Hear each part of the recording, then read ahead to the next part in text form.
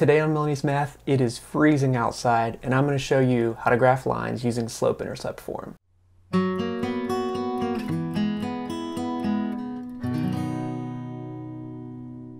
So here in West Virginia, we are enjoying a snow day, and I'm going to be doing what all math teachers do on their free time, which is math. So with that, let's hop straight into the tutorial. Today we're going to be taking a look at slope-intercept form. So if you're taking notes with me, let's go over on the right-hand side of the paper within the blank space, and let's write down slope-intercept form, which is y equals mx plus b. Okay, so let me explain what this means. First of all, let's underline the letter m. This, a number is going to go in this position, and the number that goes in this position is the slope of the line. Okay? Now, in parentheses below the word slope, you notice that they use the letter M for slope, and this is not what it stands for, but let's write the word move in parentheses. Because as we go to graph this line, we're going to need to know how it moves, and we can think of the slope, whatever number is in that position. So slope-intercept form is going to be y equals a number times x, and that first number is going to represent the slope. The plus b part, instead of underlining it, let's circle it, but we're going to include the plus sign with it, because really this can be plus or minus, and we got to always pay attention to what that sign is. But there's going to be a number in that position, and that number is not the slope, but the y-intercept. So in other words, it tells us, if we're trying to graph a line, it'll tell us where the line crosses the y-axis. And so below it in parentheses, this isn't really why they use the letter B, but we can remember that it's where the line begins. So let's write the word begin. So if we go to graph a line and it's written in slope-intercept form, the number at the end tells us where to put our first dot, where to begin. And then since you need 2 points to make a line, we can follow the slope to find another point on that line. So let's see if this makes sense by looking at the example number 1 over on the left-hand side of the paper. Is this written in slope-intercept form? Yes, because it's y equals a number times x, and then plus or minus another number. So let's kind of break it down and to see what it is. The first thing I want to look at is I want to try to underline the slope of this line. So let me zoom in over here, and we're going to underline the number 1/3, because that's the slope of the line. That'll tell us where to move. And then I want to circle the y-intercept. In this case, it's a 4, but not just a 4, it's a -4. So let's circle the -4, and that's just going to train our brain to identify the two pieces. So the -4 tells us where to begin, and then the 1/3 tells us where to go from there. Let's try it. So our first dot is going to be at -4 on the y-axis. It's a y-intercept. So let's go to -4 on the y-axis, and let's make a dot right there. We know that you need 2 points to draw a line, and right there is one of them at -4. But how do we know what direction the line is going from there? Well, we know its slope. We know the slope of the line is 1/3. In other words, it has a rise of 1 and a run of 3.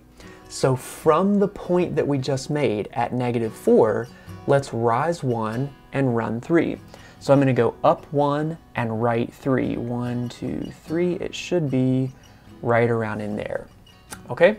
So now that we have 2 points, we can draw a line. Don't think of it so much as connecting the dots, but more so drawing a line that goes all the way through both dots. Okay?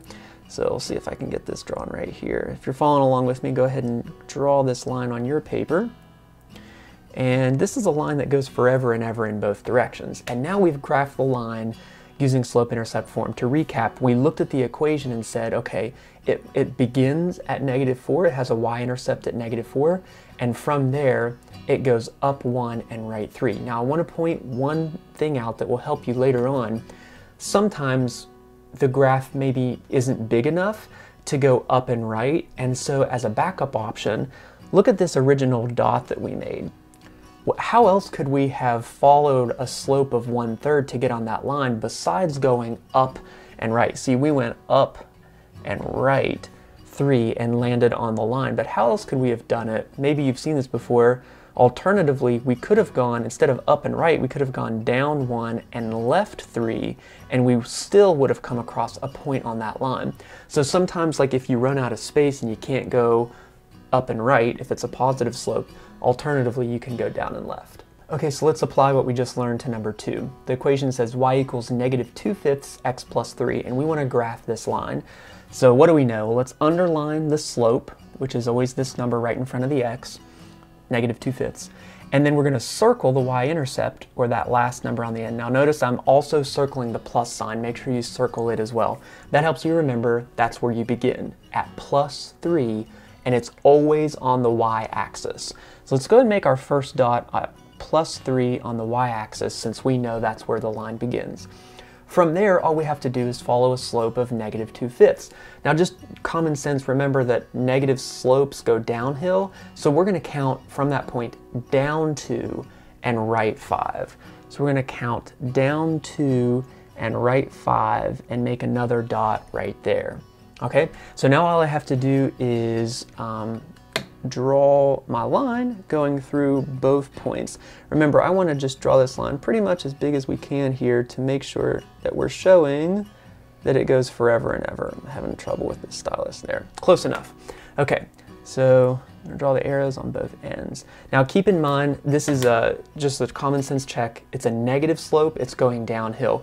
Remember how we said on the previous problem, if we couldn't count up and right, we could also go down and left?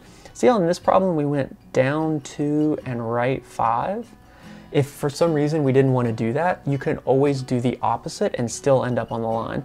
I could have counted up 2 and left 5, and I kind of just missed it a little bit because I was off when I drew my line. But sometimes by adding more dots before you draw the line, it'll help you draw a line a little bit more accurately.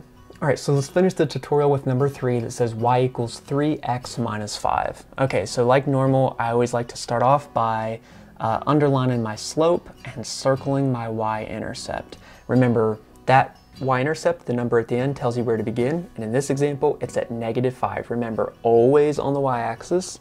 So let's go ahead and put our first dot down there at -5.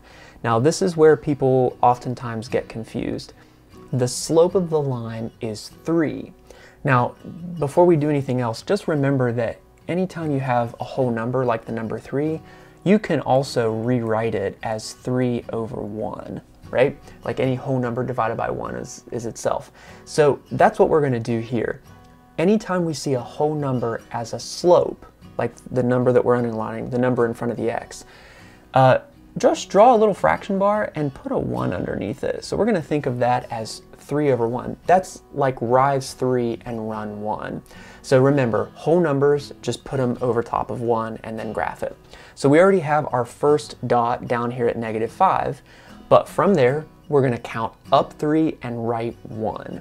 So up 3, 1, 2, 3, and right 1. Now, since I have room on my graph, you know what I'm going to do before I draw my line is I'm going to count up 3 and right 1 from that dot that I just made. 1, 2, 3, right 1. Do I have to do that? No. But when I go to draw my line, now I'm connecting it through all 3 of them, and it just helps you, because when you're drawing your line by hand, sometimes you can be, you know, if you get off a little bit, it can make the line go to the wrong places. So in fact, I could probably fit another one from that point up. 1, 2, 3, right 1. Okay, now I've got a bunch of points, and if my ruler and my stylus work, I can draw a line that looks right here. So let's draw a line. That's pretty close. Okay. So now we've drawn a line that has a slope of 3 and a y-intercept of -5. Just one last thing before we finish is you can always think about this in reverse. So for instance, if they didn't give us an equation, but they did show us this graph, like let's say we didn't know any of this stuff. Let's say we didn't know what the equation was, okay? And all we had is this graph. You can always work backwards and say, okay, well, where would it cross the y-axis? Well, it would cross right here at -5. So I know it's like y equals something times x minus 5. And then what's the slope of the line? Well, you can always count rise over run. So a rise of 3 and a run of 1. So you would probably write it like that. You could simplify it to y equals 3x minus 5. So once you know how slope-intercept form works, you can either graph it based on an equation, or you can take a graph and write the equation that would match it. But hopefully that shows you how to use slope-intercept form to graph lines.